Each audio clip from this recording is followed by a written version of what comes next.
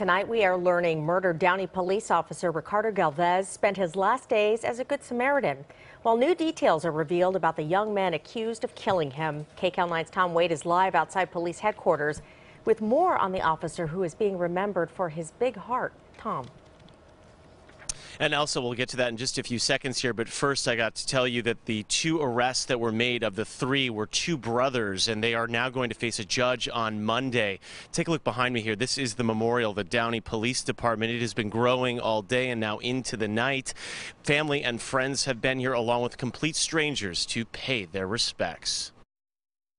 It is close to home. Could happen to anybody. Tonight, emotions are still raw in Downey in the wake of Officer Ricardo Galvez's murder. Galvez was gunned down in his parking spot as he was leaving the station Wednesday night. Detectives say 3 young men killed him during a failed robbery. The memorial outside Downey Police Headquarters continues to grow. I mean, it could happen to anybody, but still, it shouldn't have happened to him, period.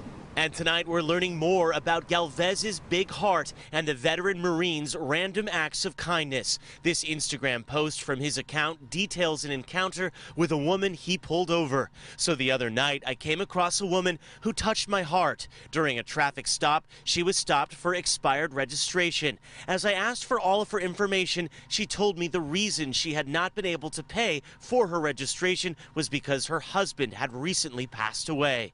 Galvez let the woman go with a warning and then this. So today I walked into the Auto AAA Club and paid for her expired registration. I am sharing this story with everyone, not for recognition. I am blessed, and this lady touched my heart. He was a young gentleman that had a bright future ahead of him, so it just makes me sad. Today, 16-year-old Abel Diaz was arraigned in connection with Galvez's murder. The judge would not allow us to show his face. 2 other men, 18-year-old Stephen Knott and 21-year-old Jeremy Alvarez, will face a judge on Monday. Downey Police Department, they're here to defend and protect us all the time. I mean, it's ironic that they would kill him right in front of the police department. That just doesn't make sense.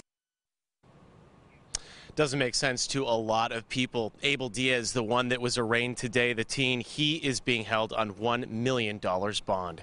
Reporting live in Downey, Elsa and Susie, back to you. All right, Tom, thank you very much for that.